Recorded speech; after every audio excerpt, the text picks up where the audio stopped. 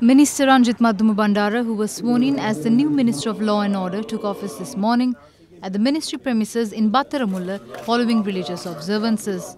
Ministers, members of Parliament and the Inspector General of Police participated at the occasion. We will reveal to the public very soon the people and the reasons behind the country's current crisis. The police, law and order should take right decisions at the right time. I ask officials to act on their conscience and I will stand by them as their Minister of Law and Order.